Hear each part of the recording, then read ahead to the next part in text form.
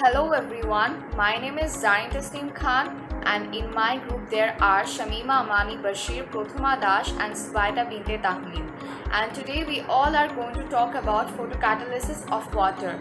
Photocatalysis is a process by which we use sunlight energy to purify water.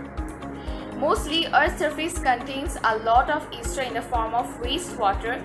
Wastewater contains contaminants like feces, urine, as well as harmful chemicals such as lead, nitrate, etc. Water can be purified using treatments such as municipal water treatment and industrial water treatment. I am from grade 7B. To treat wastewater, we have to use the process of photocatalysis. Photocatalysis was first discovered in 1967 by scientists in the University of Tokyo. He used titanium oxide to absorb UV light from sun.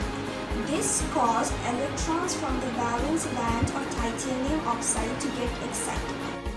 My name is Sbaita Binte Tahmid and I am from grade 7E. This excited electrons causes water molecules to break into hydrogen ion and hydroxide ion. This causes other contaminants to leave the water molecules, whereas pure water is restored. Process is repeated till full water is treated. Titanium oxide is used as it is non-toxic and less expensive.